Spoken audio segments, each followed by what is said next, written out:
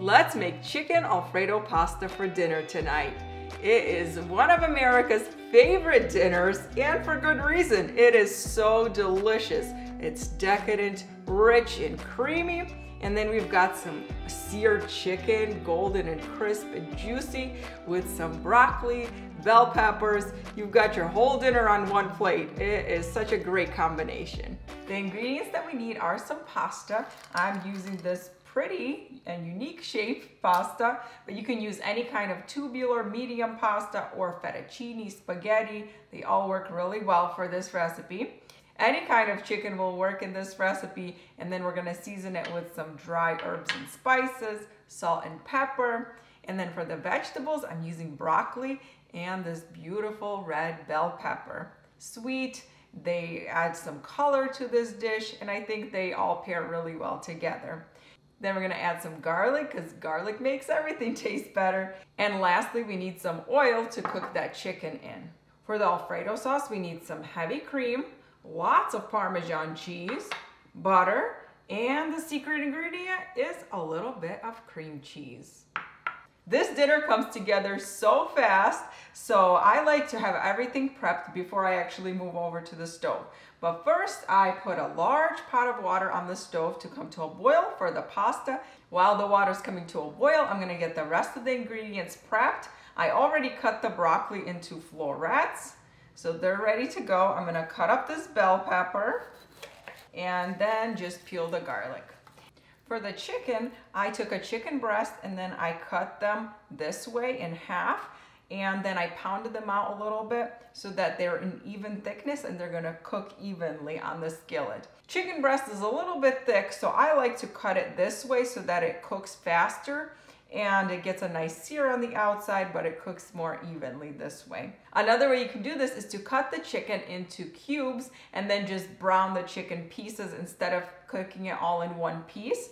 Or you can do it this way and cook it in one piece and then slice them up after they're cooked. Season the chicken on both sides with salt, pepper, and any seasonings that you like. The rest of the process is gonna be on the stove. So first, I'm going to cook the chicken, and we're gonna sear it until it's a nice and golden brown on both sides. Heat some oil in a skillet until it's really hot, and then we're gonna add the chicken in there. Just like that. You wanna hear it sizzle.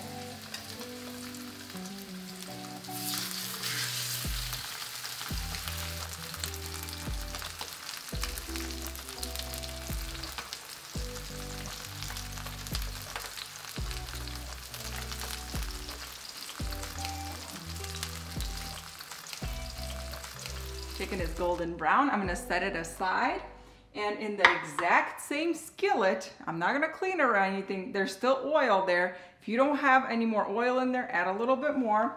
And now we're gonna add the broccoli and the peppers. I'm gonna add the broccoli first and let it cook for a couple of minutes and then add the peppers, because the broccoli cooks a little bit longer than bell peppers. And then we'll add some garlic. When I add the vegetables to the skillet in the beginning, I give them just a few minutes in that hot skillet on high heat and get a nice sear. There's still the caramelized bits from the chicken in there, so it gets that lovely flavor. But then to finish it off, I pour in some water, or if you have broth, add that in for extra flavor. And then just cover it up and let it steam and finish cooking gently that way. And then keep cooking it until the vegetables are as soft as you like them. For the Alfredo sauce, combine the butter, cream cheese, and heavy cream in a saucepan and cook it on medium heat using a whisk to mix it until it's all evenly combined and smooth, but don't bring it to a boil. Then add the Parmesan cheese and mix it to combine, and the Parmesan cheese will melt right away. Season it with salt and pepper, and I also like to add a little bit of garlic powder. It'll add just a little bit of flavor but won't be overpowering. The cream and Parmesan cheese will still really shine. Real classic and authentic Alfredo sauce is made with just cream and lots of Parmesan cheese, and it is wonderful. But it has to be prepared and served immediately. Otherwise, the sauce may separate, you can't reheat it. It is a lot more finicky. So adding the cream cheese and extra butter helps to stabilize the Alfredo sauce better. It's a lot more forgiving and gives you a lot more leeway and more freedom to not be as strict about how you serve this, because it's gonna be just as wonderful if you have to serve it half an hour after you made it or immediately right from the stove to the table. Not only that, but I think it really does add a delicious flavor and creaminess. The cream cheese adds a little bit of a tang. So I really think it is extra delicious too. So don't knock it until you try it. I think that you will be surprised at how delicious this sauce is. Slice up the chicken and everything is ready to be put together.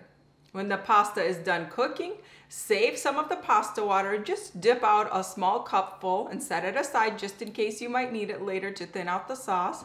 Drain the pasta and then put it all together. So add the sauce, the vegetables, the chicken to the pasta, toss it all together, add some more Parmesan cheese to go on top, and serve. It is so delicious. For the best results, don't toss the pasta with the sauce until you're ready to serve it right away.